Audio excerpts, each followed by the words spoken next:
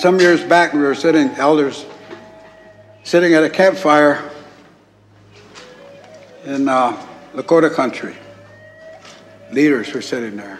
Fool's Crow, Matthew King, kills enemy. I can go on. I was a youngster then, younger. All those leaders worried about you, worried about the seventh generation. And Louis Badwoon, I don't know if anybody here remembers Louis, but if you've ever met him, you'll never forget him. Louis says, God damn it, he says, what the hell are we just hanging around here for? We should be doing something about this. He says, look at us. He says, look at the power we have.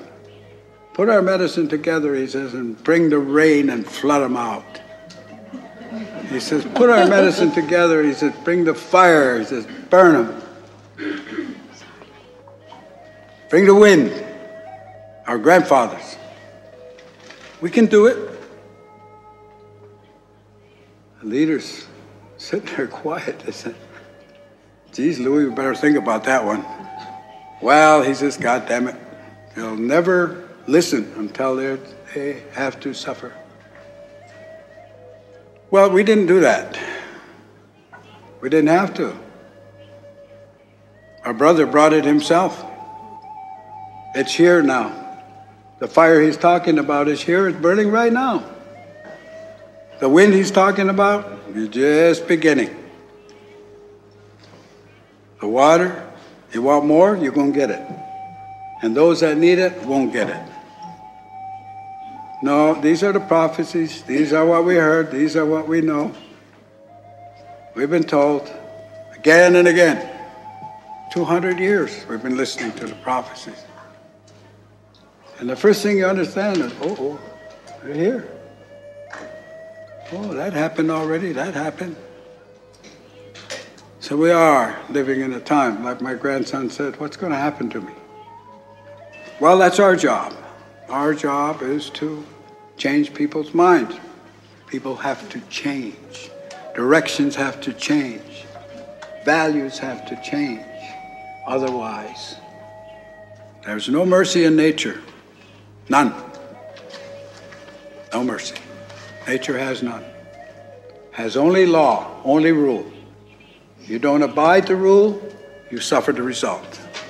And it's just no habeas corpus here. It's what you do, how you live.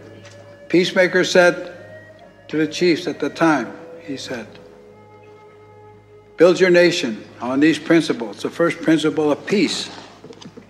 Peace. And with peace is health. Second principle is justice.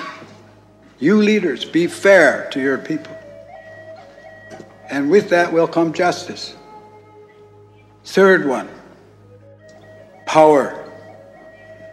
The power of being united. The power of the good mind. Power of one mind. Power. I see the Hopis bring rain, putting their minds together. That's what you're talking about. Never seen a Catholic priest bring rain yet. And I think I can safely say you never will. But we do. We bring rain. We give thanks. We work with the animals. For everybody. You're either going to change your values or you're not going to survive. I tell you, the earth has no mercy. You abide that law or suffer the consequence. Business as usual is over. We are not going to have the luxury of spending $200 billion in a war. You're just not going to have the time or the money because you're going to be paying for environment and damages coming. I said, I'll help you. I'll be right there. And that's our elders' position. When they ask for help, we better be there. Because this is it, the way I see it. The other instruction a peacemaker said was, never take hope from the people. Give the people hope. And what is hope? It's leadership. It's principle. And that means the leaders got to be out there. Fight is on. Big fight now. A lot of people in the world, really, more than you know, just waiting.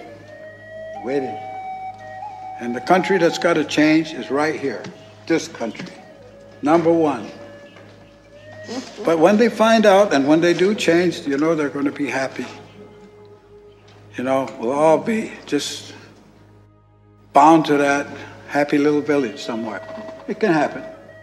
But we're going to go through some stuff. There's no escaping that. We're going to go through some stuff. So just get ready for it. Get ready for it.